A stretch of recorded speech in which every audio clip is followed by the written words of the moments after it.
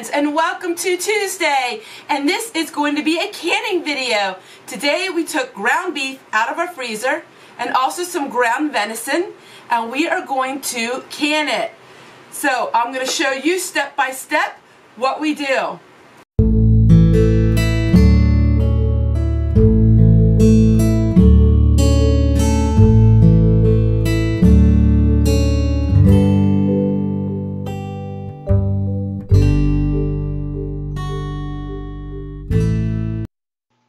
From the diary of my grandma Fanny, April 17th, 1942. Daddy was planting asparagus. I cleaned the upstairs, and I cleaned dandelion for Daddy for supper. He thought it was very good. So the first step we're going to do in this ground beef is I took a bunch of ground beef out of the freezer. Now, I added some peppers and some onions. And then here I found some deer burger. So we're going to add the deer burger to the ground beef. We're going to saute all of this so it's cooked. And then we're going to show you then what I'm going to do next is we are going to put it in pint jars. So this is what we're going to can. I wanted to get it all out of the freezer before it gets freezer burnt, and the only other way to preserve ground beef other than freezing it is to can a whole bunch of onions to it, because we really want to get that gamey taste out of the deer meat.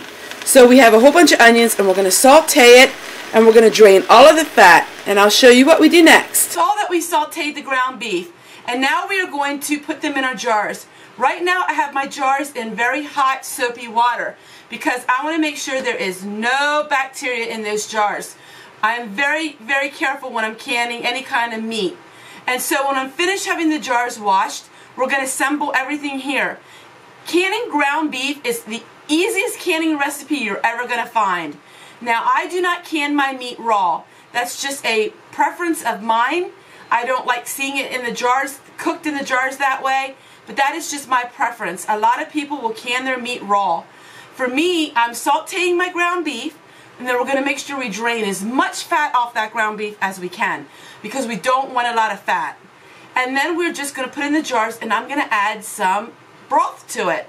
And that's how I can my ground beef. And then all you have to do is open up a jar of meat, and you can put it to your spaghetti sauce, casseroles, or whatever you want. So after my jars are done sterilizing, we're going to get back to you right here. I'm going to show you what we do next. Alright, so we have the meat sauteed and we have it drained of the fat. So now we're going to go ahead and we're going to fill our jars. So it has onions and it has peppers, and I did put a little celery to it because I had some I need to get used up. But I want to point out to you something that my grandma instilled in me is when you are canning, make sure you have your supplies ahead of time. You don't want to be in the middle of canning and then find out you don't have enough of jars, or you don't have lids, or you don't have what you need. And that just brought to my attention that I only have 12 pint jars left. So I need to go and get some more pint jars. And if I wouldn't have looked ahead of time, I would have been in the middle of this, and so I ran out. So we would always want to keep that in mind. So as you see, I'm filling them fairly full. And I don't know how many pounds of meat this was. If I am correct, it's generally 1 pound of meat per pint.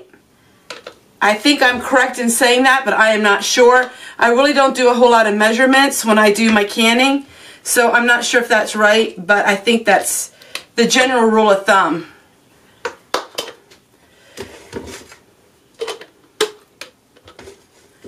So I'm going to finish filling these up, and then I'll show you what we do next.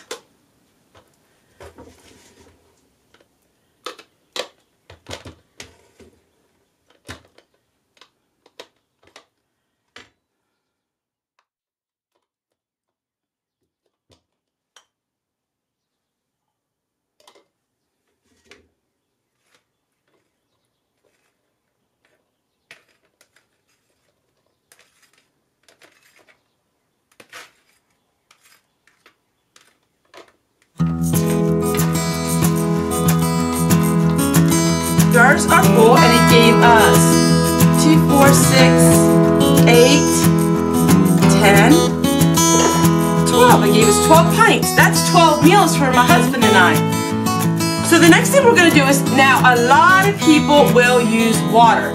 I don't really care for water.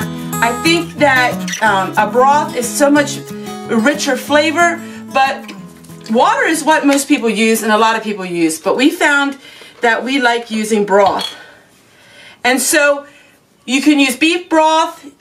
I actually am using turkey broth. Now, it really doesn't make much of a difference in the flavor because your ground beef, it's going to bring out the ground beef flavor. But it was 99 cents, and so I figured, you know what, I'm going to go with the turkey broth. I wouldn't use chicken, but vegetable broth or beef broth is really good. And the chicken and the turkey broth. Turkey broth is really good too. So we're going to fill these all up to the top and with our broth.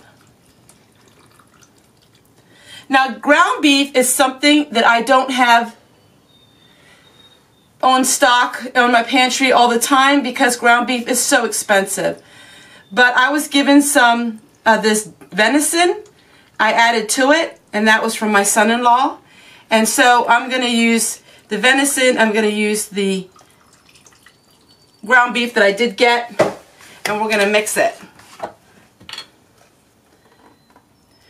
If you like venison and you have a way to get venison, venison is a really good thing to can because when you can it, it takes out the wild taste of venison. You don't have that wild taste as much, and especially if you add onions and other ingredients to it. Meat needs to be pressure canned, and this will be at 75 minutes at 11 pounds pressure because it's pints. If you're going to do it in quarts, it has to be 90 minutes at 11 pounds pressure. Now, I will go to about 13 to 14 pounds pressure. That's just my safety that I do. I just like having a little more pressure than what it calls for. We're going to debubble it. You just take something and you put it in the center and you just go like this a couple times. What I'm using is a spatula that doesn't have the end on it.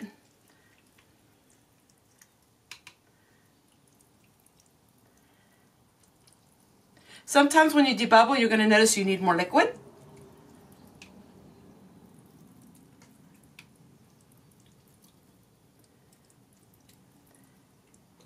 Now when you go to use your ground beef, you can drain the liquid off of it, or you can add the liquid if you're making a soup or a stew like that.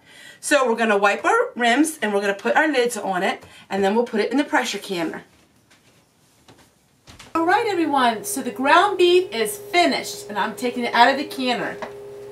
Always when you open your canner, you want to open it that the lid is away from your face because it's going to give a lot of steam.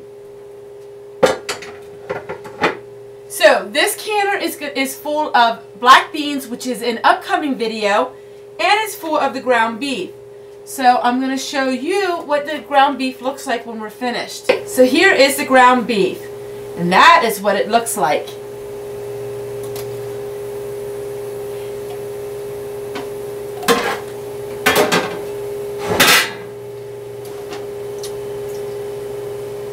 So when I'm finished getting all of the jars out of my canner, then I will pan the camera down and show you a close-up look at this amazing ground beef. If you really want to try your pressure canning, go ahead and do ground beef the way we did today's video. It's a great way to stock up on your meat, and it's a great way to start learning pressure canning because ground beef is so easy. You know, in the freezer, if you keep your meat in too long, eventually it gets freezer burn. But when you can your meat, it always stays good and fresh. And I've even eaten ground beef that's been 4 years old. And it tastes just as fresh as the day I made it. So, I want to encourage you, to those of you who are starting pressure canning, to pressure can some just plain ground beef. I'm telling you, you will enjoy having meat on hand. You can make tacos, you can make all kinds of things in minutes with these special jars of home canned ground beef. Take care everyone, and we'll see you guys tomorrow.